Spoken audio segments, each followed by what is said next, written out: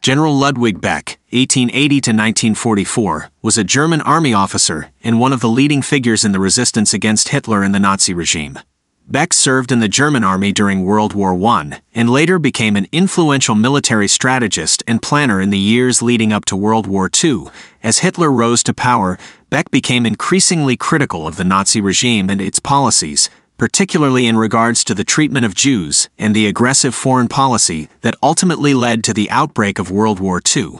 Beck's opposition to Hitler eventually led him to resign his position as Chief of the General Staff in 1938. Following the outbreak of World War II, Beck became a vocal critic of Hitler's military strategy and policies, and he worked with other members of the German military and civilian resistance to try to overthrow the Nazi regime. Beck was involved in a number of failed attempts to assassinate Hitler, and he was eventually arrested and executed in 1944 for